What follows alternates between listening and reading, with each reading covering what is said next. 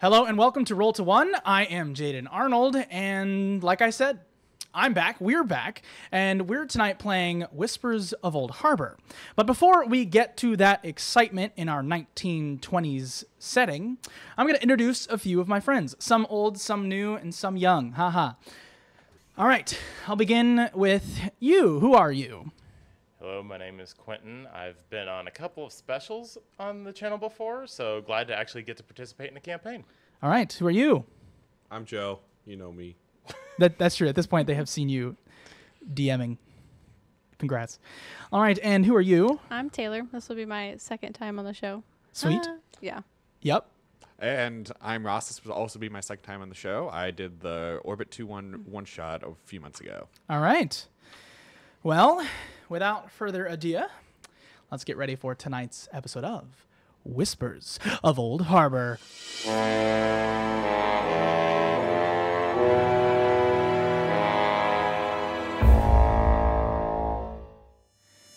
Welcome to Harborview, Delaware, a sprawling coastal town where the echo of the bygone era meets the fervor of modern ambitions. Imagine this. The heart of a town known as the Old Harbor District boasts colonial brick buildings that seem untouched by time. Their regal facades are complemented by quaint cobblestone streets underfoot. While some corners might remind you of a simpler past with the gentle trot of horse-drawn carriages, the streets are alive with the rattle and hum of Model T Fords and Chevys, a sign of an age of transformation. Now cast your eyes to the mammoth enterprise by the shoreline, the Harborview Fisheries Co. It's more than just a factory, though. It's a monument to the town's lifeblood. Seagulls cry overhead as fishermen haul in their daily catch, and the bustling market district stalls brim not only with the day's freshest seafood, but also imported luxuries that make even the most discerning shopper's heart race. On that horizon, a new vision for Harborview takes shape. The business district, cranes and scaffolding reach for the sky, representing the promise of a grand future. Word around town speaks of an unprecedented collaboration between a businessman named Harrison Sinclair and government official Governor William Denny. The aim? To pave way for an opulent boulevard catering to the country's elites. Think Las Vegas, or something similar. Venture then a little further, and the town unfolds into a spacious avenue where 4 grand mansions stand tall, sprawling out like a fork in the road, each beacon of wealth and power, each home to one of Harborview's foremost families, old money or new money. Their tales of legacy and intrigue are now whispered in hushed tones across town. But not all whispers are about old money and power plays. The 1920s in America come with their own set of challenges. The Prohibition era might have outlawed the sale of alcohol, but in the dimly lit alleys of Harborview, the Lizard Tail Syndicate has found their illicit stride. Their dark reputation grows with each passing day, offering a stark reminder that behind the shimmer of this era lurks a world of shadows. With glamour and mystery, prosperity and peril, Harborview is more than just a town. It's located in Delaware in 1926. It is October 15th. That's a Friday. The weather is lovely, but the sun is going down. It's a saga now, waiting to unfold, and you, my dear players, are at the very heart of it. We begin with Harry Henderson in the Harborview Police Station. As you step over the threshold of the Harborview Police Station doorway, the weight of responsibility is evident on your shoulders. Your posture upright, signaling both respect for your new, possibly temporary role and a determination to succeed. The old wooden floorboards creak beneath your weight, echoing the history of the precinct. Please describe your character, Ross, and who they are. Yeah, I will be playing Harry Henderson. He is a PI who is new to Harborview. He is a World War I veteran, and afterwards he's gotten into police work and PI work after the war. All right. You reach the office door. Hearing now the sounds in this office, you pause for a moment. A janitor, a weathered old man who has seen generations of officers come and go. He's diligently scraping off the name of your predecessor. However, you are not a full-time hire. You are a private eye filling the role that has been recently vacated. However, Harry Henderson, PI, is drying as the janitor has just finished painting them. The janitor turns around and smiles, and he speaks. "You must be the new detective. You know, I've been here a long time. If you have any questions, anything at all, I'd ask them now, before the chief finds out you're finally here. Well, yep, I'm the new guy, and the first question I want to ask is, what's your name, good sir? How can I address you? I've seen your kind before, young and eager. This town has its shadows, and I'm one of them. You don't need my name, detective. You just need to know what's in the next step forward. All right. So, what's the situation around here? What's one piece of advice you give a new detective to town?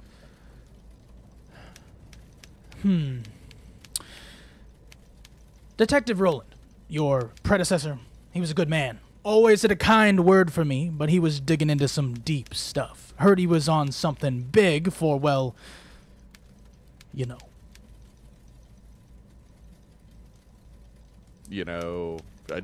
All right. How long ago did he leave the position, let's say? Not long ago. I'd say maybe a month. Okay.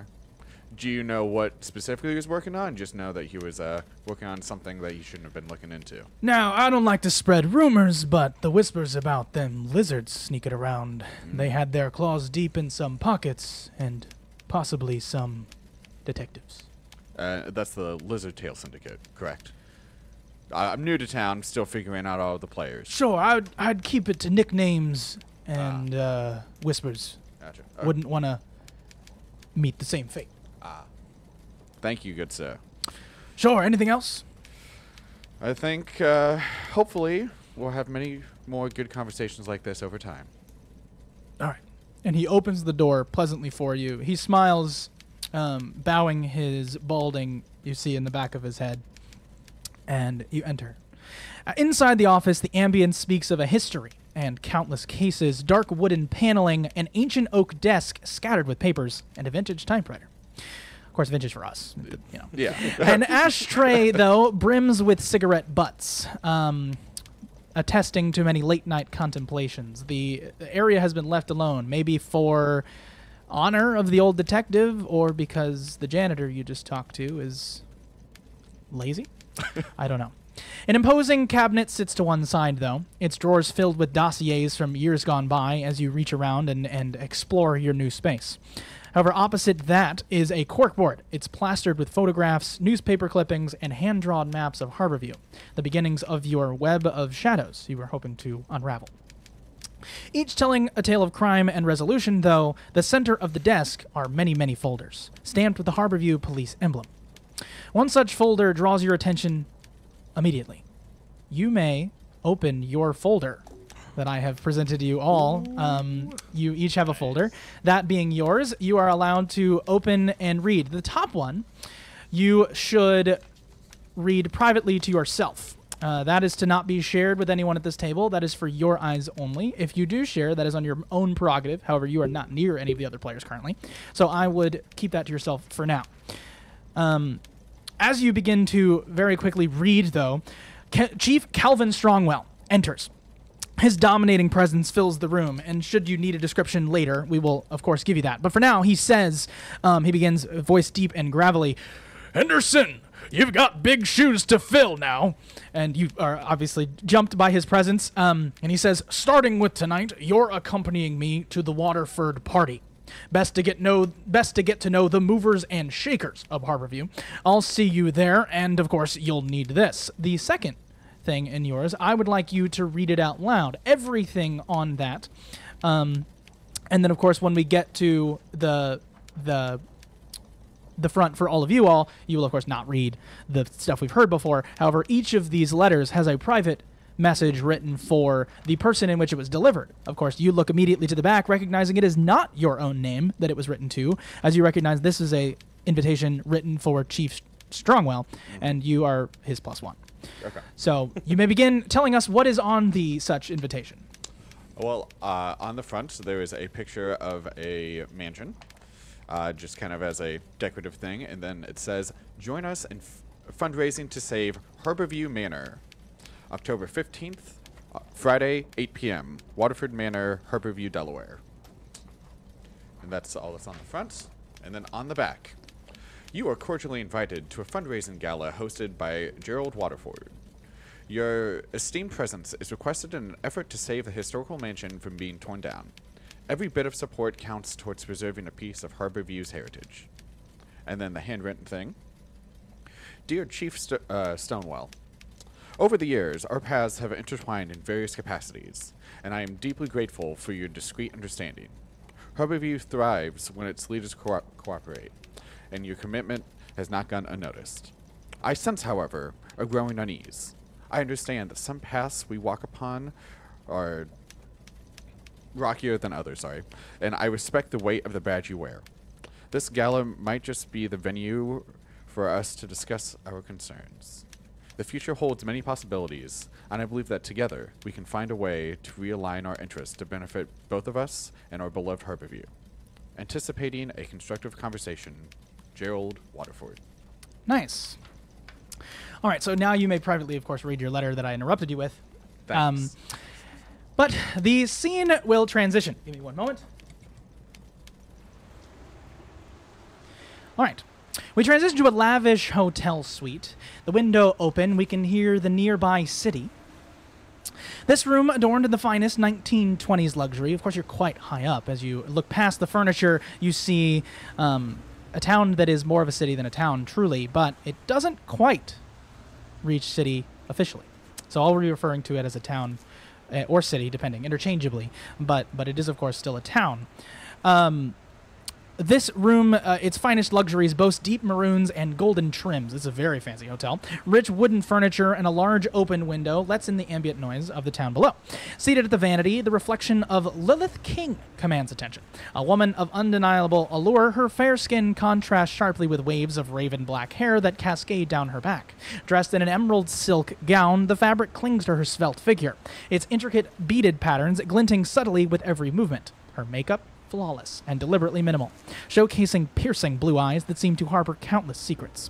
Delicate hands adorned with a few statement pieces of jewelry, one in particular on her left ring finger, moving with precision as she applies a deep red shade to her lips. Emerging from the ensuite bathroom, Sammy Nuck, a Cardiano, towering and muscular frame, fills the doorway. As you stand there in a towel, please describe me your character, Joey. Sam, or Sammy to his close friends, is a 6'3", dark brown hair, just like jacked dude, very Henry Cavill-esque. He has a sharp jawline, kind of not cold eyes, but eyes that are not too giving. Yep. Yeah. Strong-willed, strong-bodied. Great. So as you dry yourself with your towel, your eyes meet Lilith, which we can assume is your fiance. You can see her through the mirror around the corner, and immediately as you look at her, she, of course, speaks, as she often does. The town's certainly buzzing about tonight's event. I've been asking around, though. I've been gathering rumors while you and the boys were tied up with, what do you call them, business discussions? That's what they are. So, yeah, like I said, I got some rumors if you need to know anything about town before tonight. Yeah, I'm listening. Well, I mean, what is it that you want to know? About the party or just in general? That's a good question. Sometimes I forget you know a lot. What's going on around town? What's aside from the party? What's happening? What's of note? Well, I overheard that there's a new detective in town. You'll never believe it, though. It's Harry Henderson, fresh to the scene. You may want to keep an eye on him. Yeah, that will be. Isn't that the guy that you? Yeah. Okay. Yeah, it is. Anything else? Well, who's going to the party? Anybody of note? The Waterford affair tonight is the place to be. Everyone who's anyone they're all going to be there. A perfect place to rub elbows and make those, what do you call them, connections. Okay, fine. Apparently the Elwoods are one of the top families here. Ruth Elwood, she's the matriarch, is what they call her. She's said to be as sharp as a tack, might be someone to charm if we come across. I'll just slip the ring off should you need to make a move. Anybody from the Sinclair family gonna be there? The Sinclair project is the talk of the town. It seems like everybody's got an opinion on it. From what I gather, it could be profitable to talk to, what was her name? Copper Shelf, Copper Ding, something red. Copper Field. That's right. Yeah. So, Is she gonna be anyway, there? I heard she's going to be there kind of as a proxy, or what do you call it? All right, great. An executive. Cool. Thank you. Anything else? You look good. You'll look better soon. All right. I'm not going to worry about the gossip, though. Sammy, tonight is our night. We'll charm this town, and we'll make our mark. She smirks, hops around the corner, now looking at you and no longer mirrored. She smirks, adjusting her dress, and she says, "That's better. I forgot you look better the other way." Beside, Harborview hasn't seen anything like the Accordiano charm before. Your invitation is on the dresser. You may open your folder. Now, you notice as you kind of look down at the invitation that she hands you that on the ground, peeking out from the bathroom vanity on the ground, is another letter in which you also have in your folder. However, you don't look at that one yet because it is on the ground. No. And Lilith hands you this. So yes, we know what's on the front of our invitation. What's on the back for you? Dear Mr. Accordiano, your family's reputation precedes you, and it's been intriguing to see the ripples you've been making in our modest town, Harborview. With its rich history and potential, has always been a melting pot for both the above board and the more entrepreneurial ventures. Your endeavors in maple syrup have certainly caught my attention. This gala serves as a chance for us to connect and perhaps discuss opportunities where our interests might converge. The Accordiano legacy, with its unique blend of tradition and ambition, could find common ground with what I envision for Harborview. Here's to potential partnership and to a memorable evening. Gerald Waterford. Well, that's nice. Wow, that was made out to us. Yeah. Or you. Me. You. But us eventually, you know. Yeah, sure. Eyes roll. It's a long engagement, we'll say. However, I'm going to change the scene once more. From the lavish hotel bedroom... Can I read this? Absolutely, yes. It is yours to bend down and grab. Now, we switch over to the bustling Harborview Gazette newsroom. All right. The Harborview Gazette building is alive with activity as typewriters clack away and journalists discuss the latest scoops. The air is thick with the scent of ink, paper, and hot coffee. A large wall clock reminds everyone of the approaching evening. The door to Mr. Walter Grimes' office is marked Editor-in-Chief. It swings open, and Charlie Stearns, the gossip journalist, enters. Despite looking older than his years, Charlie carries the weight of stories that have been carefully combed over to protect the minds of the still innocent. Instead of dark alleys, he finds himself now in a room lined with oak paneling, full bookshelves, and framed front pages of the Gazette's most groundbreaking stories from years past. Of course, you do not see any of Charlie's stories on those covers, however. He is new to the town and new to make his name, despite his reputation. So, Charlie Stearns, please describe to me how you might look. Well, I'm a little bit of a weather-worn, upper middle-aged man. Bit portly. Definitely have an expression of knowing and a little bit of just general tiredness. You can't seem to put your finger on why. But when you look at him, he may put on a smile and have a good conversation with you, but you can just see that he's almost saddened that he's having to put on these niceties for other people. All right.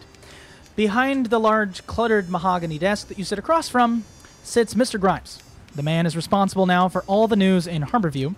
He lights up a cigar, puffs out a smoke ring, and motions for you to sit. We haven't chatted since you were hired those few short weeks ago. I've heard things about your work. Tonight there is a party at the Waterford Mansion, and everyone who's anyone, long story short, I'll edit that later. I want you to represent us. the Gazette, mingle, eavesdrop, get the real story. But most importantly, make contacts. Everyone loves good gossip, but they should also respect the one behind it. You think you're up for it?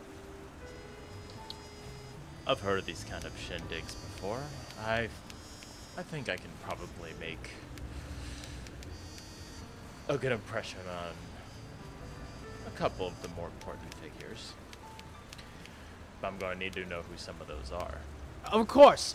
Just so you're aware, we don't have the expense to get your badge ready for tonight, so you'll have to dress the part, look ready to go, so they believe you when you walk in the door that you represent us. So if you have to rent something, we may be able to spring something in the budget. Just let us know later this afternoon. With a nod, Grimes leans back, eyeing you for the unreadable expression that you have, waiting for questions to come. So, who exactly do you want to know? You want the Waterfords? They're old money. They've got their hands in nearly every pie in this town, owning property, funding projects, you name it. But they've also got their fair share of skeletons in the closet. Right? Any head of family with that I should directly address, or do you think it'd be better to... Do we have any previous contacts with some of the people who work at the manor? Sure. Gerald is the family patriarch. He's the top. Everybody else just kind of benefits from his hard work. He's, funnily enough, like I said, he's old money, but his efforts are fairly new. He's brought in tons of income for his family. But I would say that everybody else just kind of mooches off of him. That's my personal gossip. You know not to run with those. Run with facts here on the Gazette. Who else you need to know? The other families. Who tends to frequent these shindigs? Who are some of the Waterford's close connections that they seem to associate? Yeah. They tend to have the trade back and forth. They're traditionalists, if we're going to get political, with the Elwoods. Okay. The Elwoods are the second wealthiest family in town now that, of course, the Sinclairs are here. But you'd find great after talking to the matriarch. You'd probably benefit from talking to her. But I also heard her granddaughter's in town. That's a new addition. Who knows what she might know? She's an out-of-towner. She may have more information on Ruth's son. He's the one who's the self-made one. He claims he did it all himself. We know that a small loan of $1 million goes a long way. Not the truth. Yeah. Just the idea of $1 million. Just he must be playing those stocks well if he's able to start up that kind of. Must be able to. I'm being facetious. Yeah, it's probably somewhere in the 10,000 range. Yeah. What's the matriarch's name? And the sons? She's Ruth. A son, that's Kurt. All right. And then the Sinclairs. You said they're new to town. Yeah, Harrison. He's the head. He's actually a fairly young guy. He's big money. He's actually they're naming the promenade after him. That whole shtick with the cranes, all that's him. Yeah, I've seen that. It seems to be quite the big project coming in. Right. I mean, our job is not to play favorites, but illuminate the truth, even when it's inconvenient for us, which he's been making our lives a living hell. He's, I don't know, for as tall as he is, he's got a pretty good ear to the ground. Sounds like that'll be a main person to talk to then if he seems to be that well connected. I don't know. He seems to think that he's all hot shot. But he might not even be there. That's my worry. I'll still keep an eye out.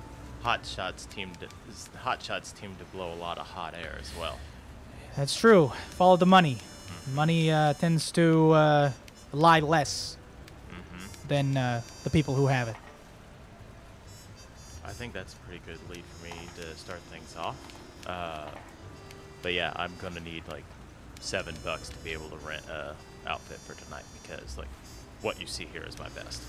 All right. Tonight's about you. Remember that. In the next chapter of the Gazette. So, sure, you get $7 from Stacy, and then we'll move on.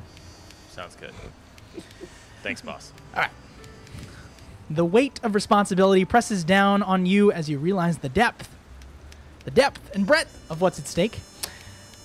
Oh, hey, wait. I almost forgot. Here's your invitation. And he also hands you the letter that is in your folder. Thank you. Now, please read the back of your invitation so that we are all made aware of the interplay that he has written. I believe it's to Mr. Grimes. Indeed it is. Okay. Dear Mr. Grimes, the Harborview Gazette has been the lighthouse guiding our town for decades. Under your astute leadership, it's not only reported the news, but also shaped the narratives that resonate with our community's heart. I've always believed that while we might have our individual visions, there's a shared desire to see Harborview thrive. This gala is more important than just a fundraiser. It's a testament to what we, as a community, can achieve when we come together. And I believe that a unified message from both the Waterford Estate and the Gazette can set a powerful precedent for our town's future. Looking forward to seeing the history we'll write together. Gerald Waterford. Seems a little poignant, I think. All right. So now we transition to a new scene. From the inside of a newsroom to the inside of a cab. All right. The rhythmic clattering of the taxi's wheels against the cobblestone streets of Harborview accompanies the soft hum of its engine.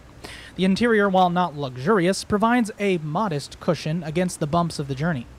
Catherine Elwood, looking every bit the modern woman of the 1920s with her bobbed hair and fedora, gazes thoughtfully out of the window. All right, Taylor, describe your character and who she is. Catherine Elwood. She is petite, very short, probably 5'2", not very big of a person. Blonde. She's not quite feminine. She's feminine for the 20s, but leans towards the scandalous version of very confident and very towards education. So she's not quite dressy, but in her own way, maybe suit attire-esque with pants every so often. Pants. Yeah. And then she's also studying at the University of Delaware. Wow. Okay. The cab that you're in winds its way through the opulent residential district where Harborview's elites reside. Your name was Catherine Elwood, interestingly enough. Each mansion boasts its personality from the Gothic spires to neoclassical columns. But the Elwood Manor stands out with its expansive gardens and regal demeanor. The driver bids Catherine farewell and takes his payment. You'll remember his face and his kindness. Catherine's shoes click on the pathway. A serenade of crickets playing on the background. The brickwork of the mansion, punctuated by verdant ivy, whispers tales of history and legacy. As you approach the front doors, they swing open. Inside the lavish foyer, a family butler waits, a familiar face with your childhood visits. His respectful nod and wave of his arm invites you further inside. I'm going to turn off the car sound. There's a Model A in the house. These people are wealthy.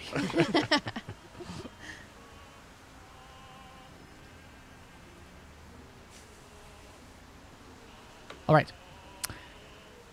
Where was I? You see, as you step into the grandeur of Elwood Manor, your eyes immediately land on a familiar face at the far end of the entrance hall. Of course, your ears hear at first the sound of old music. Ruth Elwood, your grandmother, is every bit the regal matriarch you remember. Of course, that is, of course, now her nickname. Standing tall with the impeccable posture, your grandmother's steel gray hair is pulled to a dignified updo, accentuated by pearl pins. The deep lines of age on her face have done nothing to diminish the piercing intensity of her blue eyes. Dressed in a high-quality tailored dress of rich burgundy, she is adorned with a matching hat and gloves, while a string of pearls and a small silver locket drape gracefully around her neck. Ruth, her name. She exudes an air of refined grace and authority, yet there is a warmth in her eyes as she spots you, your beloved, or her beloved granddaughter. As Catherine and Ruth settle into the luxurious plush chairs of the sitting room, surrounded by dark wood paneling and ornate drapes, Ruth begins to pour a cup of aromatic tea for you. Catherine, darling, it's been far too long since we were last here. The house has felt emptier without your youthful energy. She takes a moment to sip her tea, placing it back into the delicate saucer with precision. And so much has changed. Is there anything about town you wish to know? Well, is there anybody new in town or on the council with you? Oh, yes, the council. It's more of an unofficial position. But people who are new, well, they've added that Copperfield woman. More of a... not a proper woman like you and I. She's more of a... what do you say? A tomboy. Strange. She's wanting to make her way into the business world. It's not a place where women belong. Well, I heard that, you have to remind me because it's been a long time since I've been here, but I know the Waterfords, are they still around? Yes, apart from us, the Elwoods, there are the Waterfords, the Van Pelt family.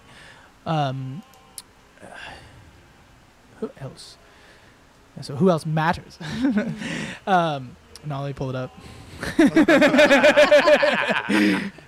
No, these people actually do matter. What's their name? No. Yes. She says the Van Pelts.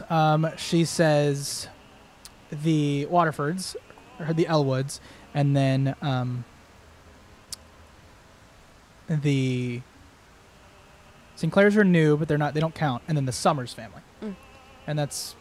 I think she says Somers, which is Somers. And of course them. Well, is there any gossip within the big families in town since I've left? There's a growing tension between us traditionalists and the progressives. The Sinclair project has only added fuel to that fire. The mayor is in the Sinclair's pocket, I think.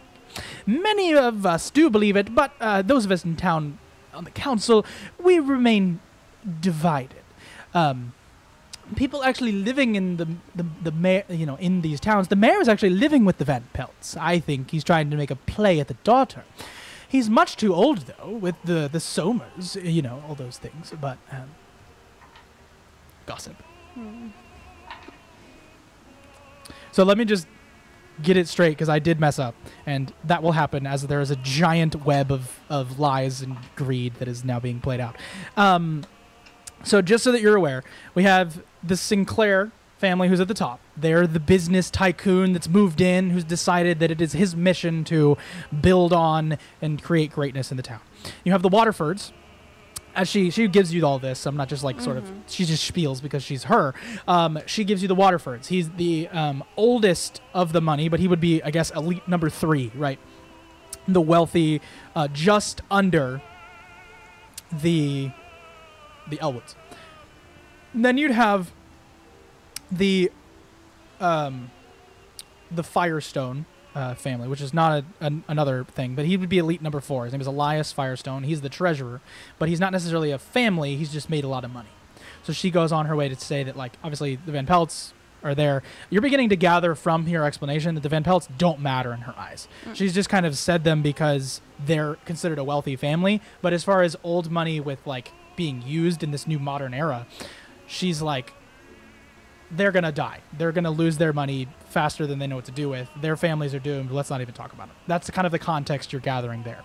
And then she talks about the Summers family, which the Summers family is now obviously making a play to, because they're wealthy, yes, but they would be, number 4, I guess. Not number 4, but like the bottom. Right. 5, yes, 5. Yeah. But the hard part is that I consider the 4 old families, and then you have Sinclair, which is the top. Yeah, I But- was just going on the numbers that you No, were that's saying. good. I appreciate you Yeah. keeping me honest. So there's that context. But the Summers, he's the mayor.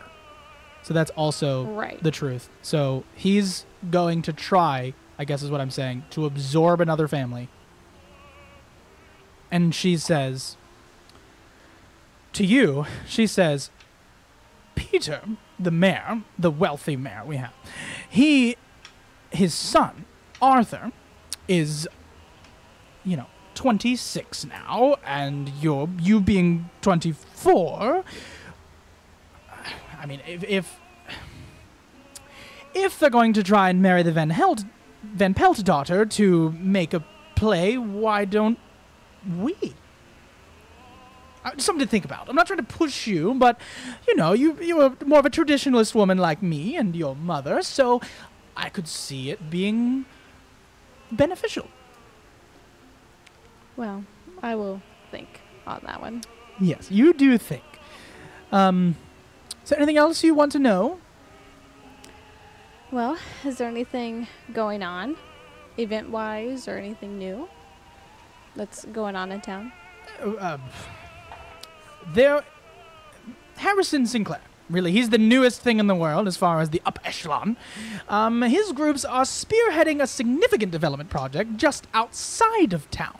It's been the talk of the hour, and you'll no doubt encounter many conversations about it tonight. I'm sure you remember the Waterfords, yes? Yes. They're hosting a fundraiser party at a mansion this evening.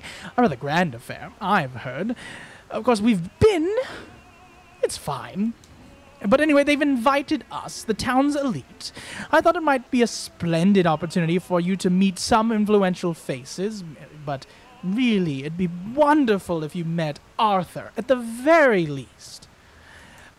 And of course, I'd love your company. What do you say, dear? Sure, I'll tag along for that.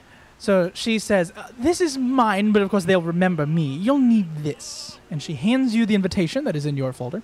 Of course, as you look at it and grab it, you kind of see your bag that you have brought in. I'll assume you have some sort of a satchel of some kind or a bag of sorts. You being a student and all.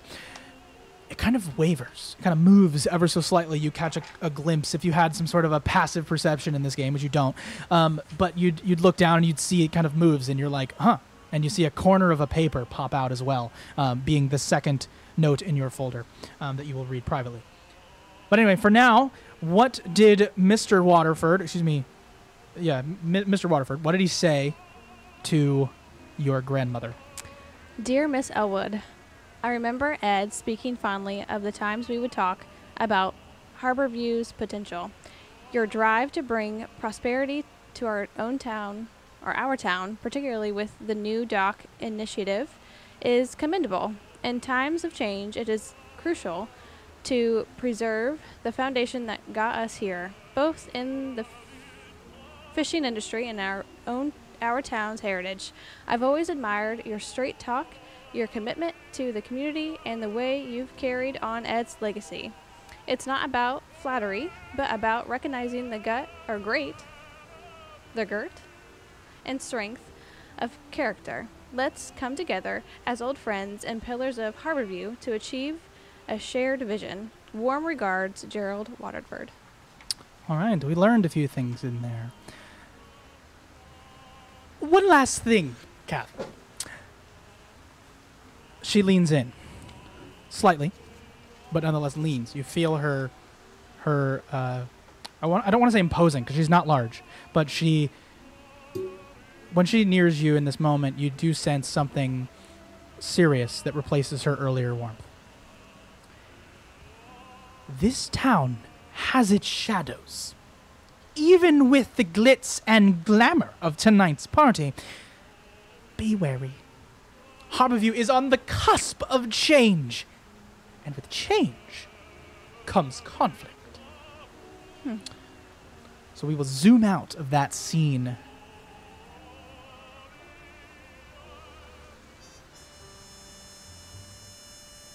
All right. We begin. You are all, it is approximately, we'll say, 7:30. You all looked at your invitations. They begin at 8. We moved past dinner. I'm assuming you maybe ate with your grandmother. And she proposes you an outfit to wear. But you've been here multiple times, and many people have come and gone, whether it be help, guests. The upper echelon leaves things behind in the closets. So you have your choice of outfit for tonight's evening. So in the last, I guess not really in the last half hour, but maybe as you emerge after a long time of changing, putting on your outfits, trying this, trying that, finding something that fits, what is it that you decided to wear tonight? I'd probably go with what my grandma bought me, only because I'm on trying to stay good graces because my father is not pleased with me currently. So I will choose what she chose for me for that evening. All right, so you are displayed with a. I don't want to say regal because that gives you the wrong impression, but it is elegant and it is blue to match your eyes, and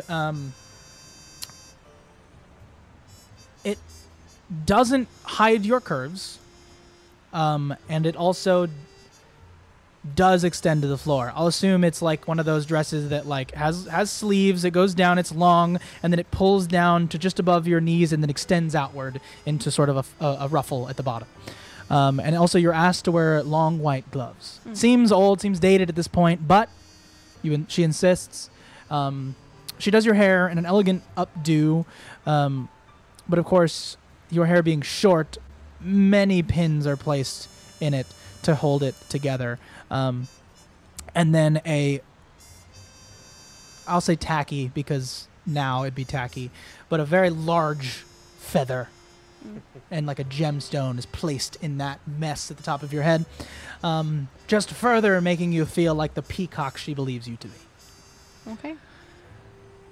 All right.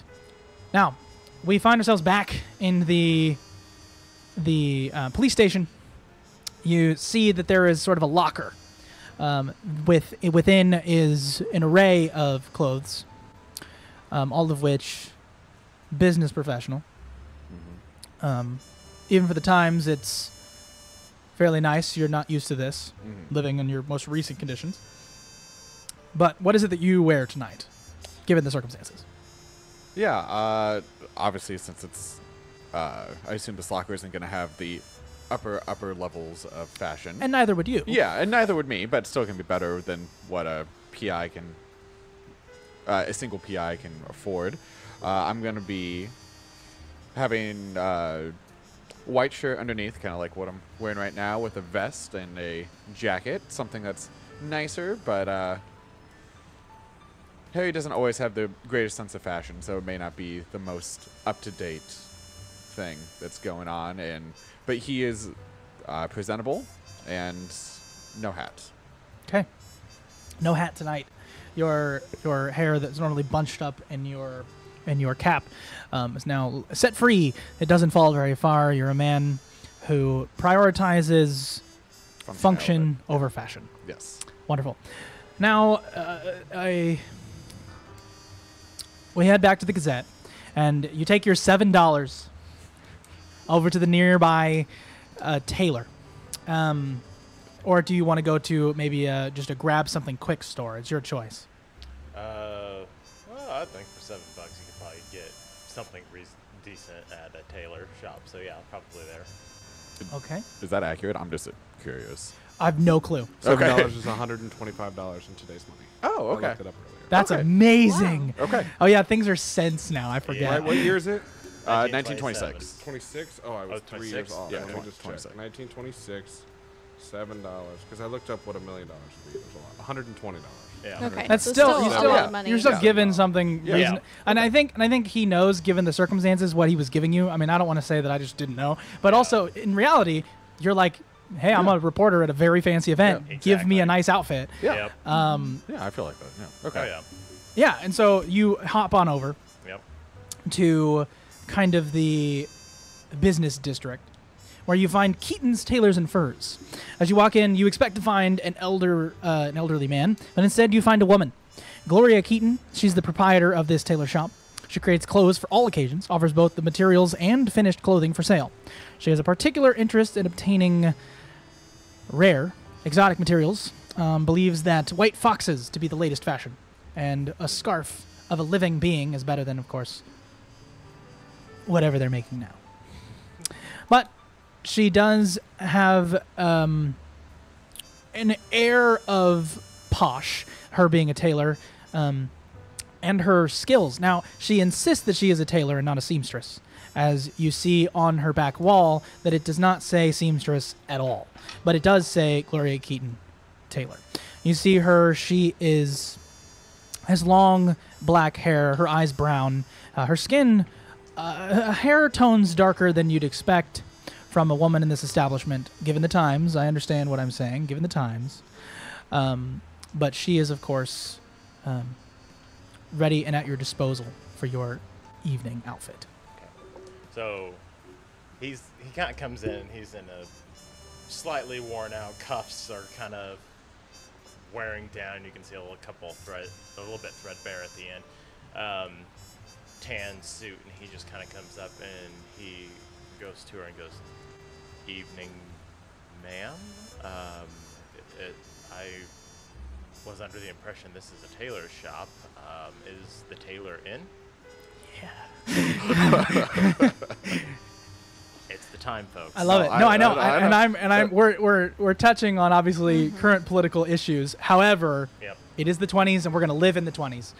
Yep. So she says, as she takes a long, tangible, what is the word? Ruler, something. There's a word for that. Yeah, just tape measure. Yeah, the tape measure. Yeah, and she kind of pulls it around and she goes,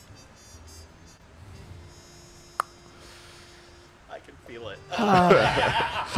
she clicks like I just did. And she says, "What are you, 46 regular?"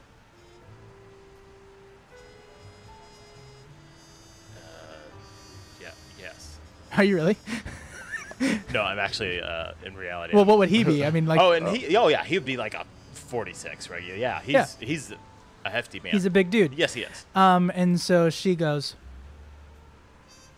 "You may not need a tailor tonight." And she goes over to the wall of something that's been pre-made. Yeah, you got judged hard. And she grabs something that has, it has texture. It has meat to it. It being an October Friday night, it will be suitable for a walk. All right. As she grabs it for you and pulls it over, she holds it up to your skin. It with a little bit of red tone as you recognize what you've just said in front of this woman. Your skin flushes a little bit. She holds it up to your skin, and it does, in fact, contrast well against a darker navy color that she holds up to you. And she says, "The tailor is in," as she holds it up to you and begins extending the pants down and kind of seeing if she's made the right choice. He kind of just is enjoying the crow pie that he gets from this conversation, and he goes, "Okay, then whatever you recommend. I represent the Gazette, and I'm going to the Waterford event tonight. I'll take your recommendation." The Gazette. You're representing the Gazette. Yes, ma'am. All right. So you're trying to obviously spend your money. You don't want to spend it all in one place, you know. But for the sake of the game aspect of this, I want you to make our first roll. I want you to go ahead and roll plus charm. I'm going to give you a -1 Oh, no.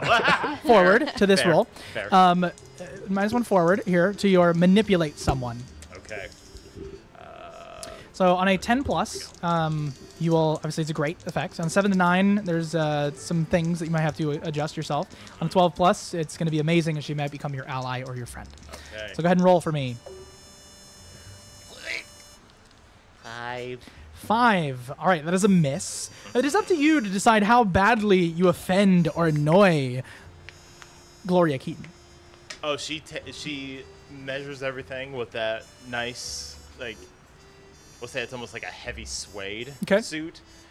And it's like, okay, this will be nice. She takes all the measurements with it, walks away, puts it back on the rack, and comes back with just a regular, tan wool suit that's the correct measurements, that looks like it is probably like a once or twice worn, returned, and she was going to work it up for something else. So it is like pre-repair. Yeah, that's fair. And that's... But it's still nicer than what I currently have on, but it definitely shows that it's worn. And you don't spend all your money. Yeah. But you do spend a fair penny, as you have offended the tailor of this establishment. Yes. But you are, you're given a suit. That's Yep. to say that you are given a suit, Yep. and you have an outfit for tonight. Anything else you want to do before I transition? Probably. I'll look to Gloria, and I'll be like,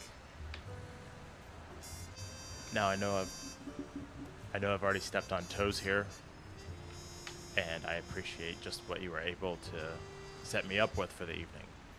But would you happen to know anywhere nearby where they sell? He tries to think of how to word it without sounding a bit odd, and he goes, just where do you know of anywhere where they sell candles?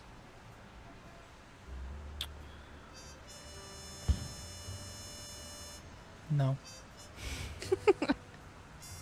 He just kind of nods, acknowledging that he's burnt his bridge. And he goes, Yeah, it's a fail. Yeah. I can't help you. Yeah. And he goes, and he just goes, okay, thanks again. And he throws like a quarter on top of what he paid, just to be courteous for his flub. Yeah, very kind, very kind. She accepts it with a more moderate bow, and says, on your way out,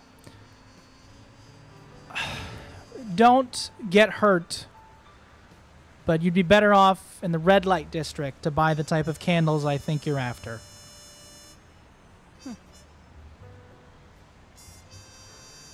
Does a slight nod, tips his hat, and says, thank you, turns around and walks out the door.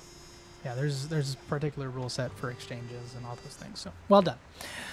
All right, now you are, of course, asked to return the money that you did not spend, so you are without the lavish amount of money for the evening. Yeah. And are back down to your basics. Gonna go buy a 2-cent cigar before going to the event. Cool. But now we transition back to the hotel room. You are asked to help pin up the back of the dress, as you now, of course, look wearing a very nice tailored black suit, opposed to his more daily blue that he wears, black with light gray, almost white pinstripes, with a dark black tie and a emerald pocket square to match. Match dress. your lady. And a hat for outside. In that immediate moment, as you do that, you hear a knock on the door. Hello? Yeah, boss. Boss, can we come in? Look to Lilith. She's clothed. Yep. Yeah, come on in. All right, so walking in are two of the Stooges, to say it plainly. Larry and Curly? No, but might as well be, as you see Tony and Frank Accardiano. How are they related to you? Cousins, yes, cousins. They are lower on the totem pole, but closer to the pole. So they, Tony, one of the shorter of the two, Frank being the taller one, Tony wears a sort of a Newsies style hat, and wears it often. His hair is greasy and dripping almost from how often he probably wears this hat. And Frank, of course, has the largest nose you've ever seen. And it is what it is. It makes perfect sense. Yes. Frank the Schnoz Accardiano. Dear. All right. You got schnoz, cap, and nuck. Cap and neck. I love it. Great. All right. So the two of them walk in and they say, hey, is there anything you want us to do at the party? Are we going to the party? Or are we just sort of like sitting outside? Well, Yeah. Not inside. Don't got invitations for you. Sorry. Shoot.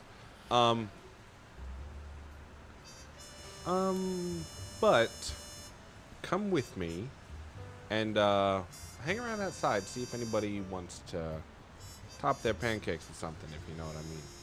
That's fair. That's fair. I mean, you're the businessman. We just do our best. Well, just see if people are interested. Do you want us to have the merchandise on us? No. All right, we'll leave it. We'll leave it Just at get home. names.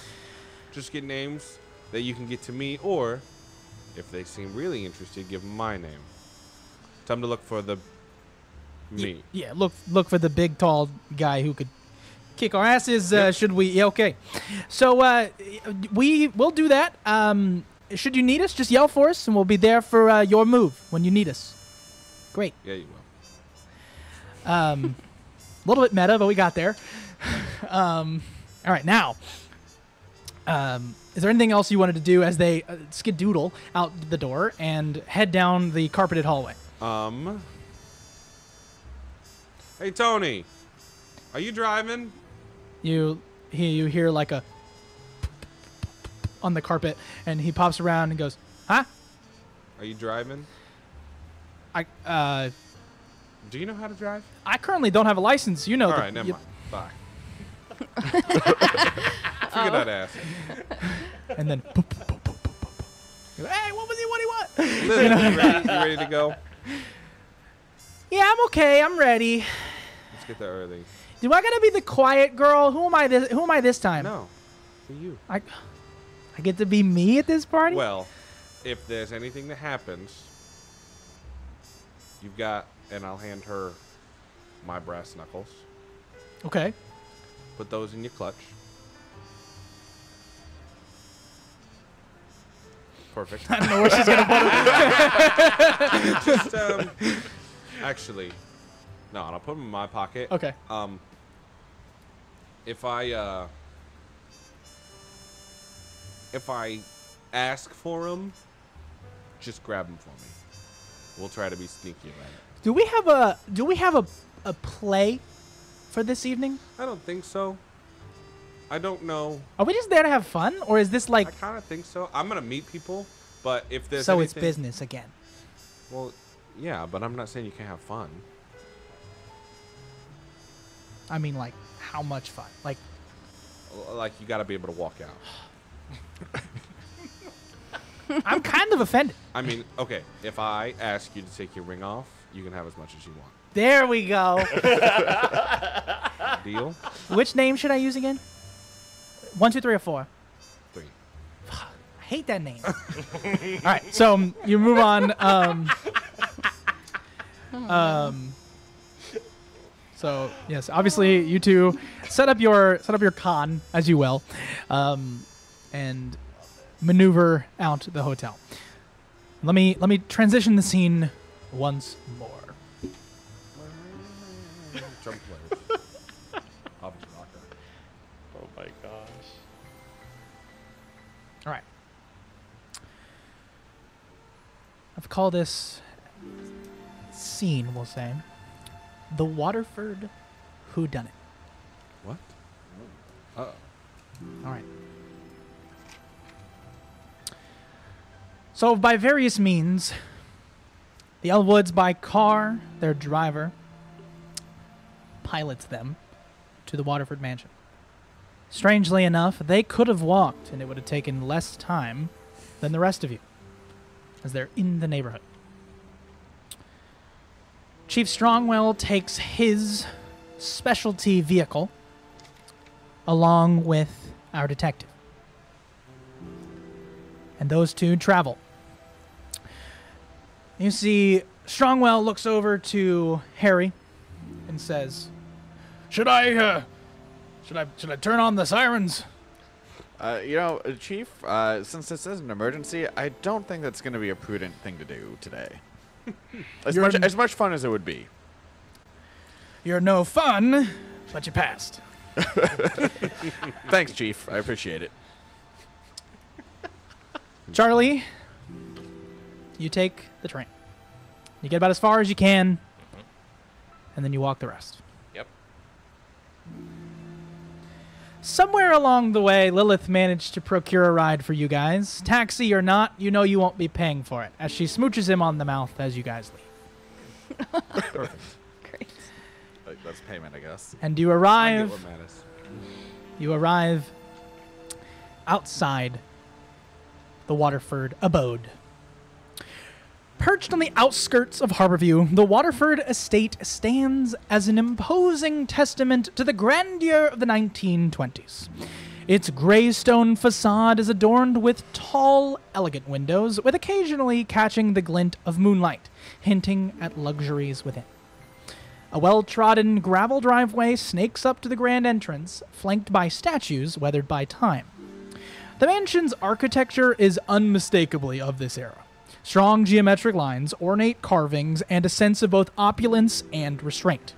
The ivy creeping up the walls has been carefully maintained, offering a touch of nature against the man-made structure. To one side of the main entrance, a line of vintage automobiles rest. You all arriving around 8 o'clock. It gleams under the soft moonlight. Their polished chrome and pristine paintwork reflect the stature of the mansion's elite guests. The cars, each unique, with a story of their own for another time. They're a subtle reminder of the wealth and status of attendees. You can't help but wonder what secrets might be concealed within their leather-upholstered interiors. Of course, the Accardianos have gone that direction before. Beside the main building, a once pristine garden sits underneath a glass dome, suggesting memories of lavish parties and moonlit dances. Though time has mellowed its vibrancy, it still possesses quite the haunting beauty.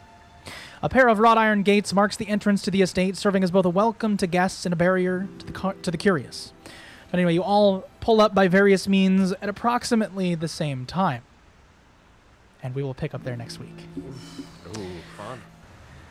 Thank you for venturing into 1920s Harborview, Delaware on tonight's episode of Whispers of Old Harbor. I've been Jaden Arnold, and we've been Roll to One. Good night, and we'll see you in 2 weeks.